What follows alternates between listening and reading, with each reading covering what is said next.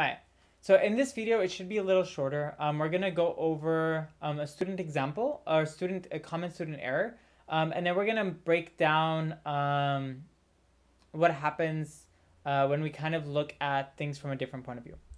So what we had been asking is when I'm pulling chocolate out of the bag, what I was asking is, say that I randomly pick a bag and pull out a chocolate and I show you that I pulled out a dark chocolate.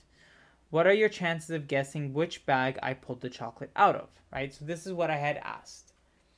So next I'm going to say, pretend I'm being manipulative. And I'm going to change what I say. What I'm going to now say is, say that I pick a bag and pull out a chocolate and I show you that I pulled out a dark chocolate. What are the chances of guessing which bag I pulled the chocolate out of? Now, I wish this was on the same page, but hopefully you can see this on your notes. But a common student error is to say, well, they're the same. Like, there's no difference. And there's actually a difference. So what is the difference? I'll do this in blue.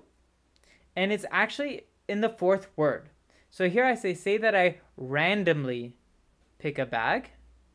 But here I don't. Here I say that I pick a bag.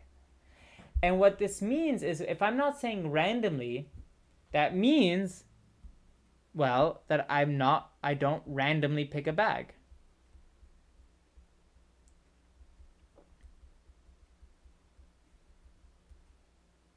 That is what's different about the second example.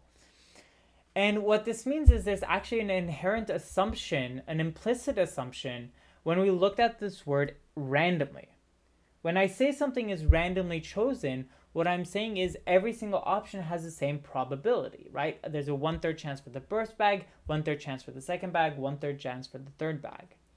Now, if I no longer say that, if I now just say I choose a bag, well, maybe the bags are different colors and one of them is blue and I like the color blue, so I'm always going to choose that bag. The probabilities are no longer 1/3, 1/3, 1/3. It's not random anymore. It's fixed. Like, they have different probabilities. It's going to screw up all of my different things, right? So what we're basically saying is we're changing these probability BIs, right? Now we can do this. This is not a problem. And what we can do is we can actually look at our previous examples and say, okay, if I have probability BI, and I'm going to just set it to some PI. I don't know what the probability it is, but I can look at this, right? So for example, if I look at the probability, we'll do this generally. So if I look at probability of bag I, right, given dark, this is what we were trying to solve. We said that this is the probability of bag I given D divided by the probability of D. And this is the probability of, come on, erase, of D given bag I times the probability of bag I divided by the probability of D. Right, so most of these numbers we know. Like, for example, for I equals 1, we know that we have the probability of D of bag 1. I guess this one's going to be easy. So actually, here, before I do this, we'll make this part a little easier to read. So this we know is probability of D given bag I, sorry, times P of I, right? So this is what we had defined here. So we put this into here. And we know what the probability of D is, right? This is just 1/4. So I can kind of bring this 4 up and just multiply by 4. So for I equals 4, we have 4 PI, the probability of D bag 1.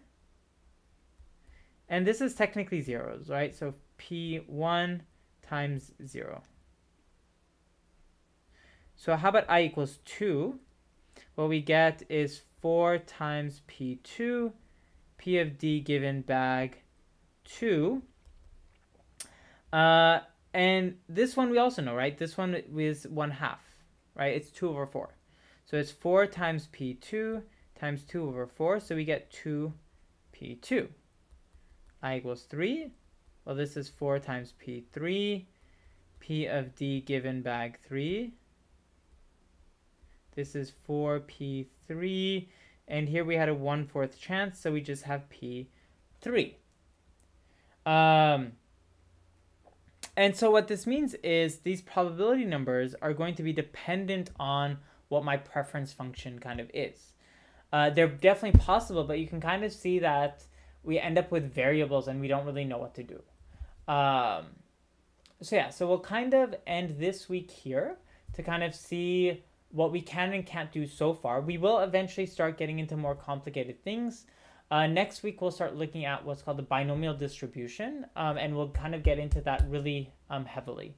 So we'll look at a particular distribution for a couple weeks and understand that very well, and then we'll start getting much more general. So that's it for week 2. I will see you in class, I guess. Peace out. Thanks.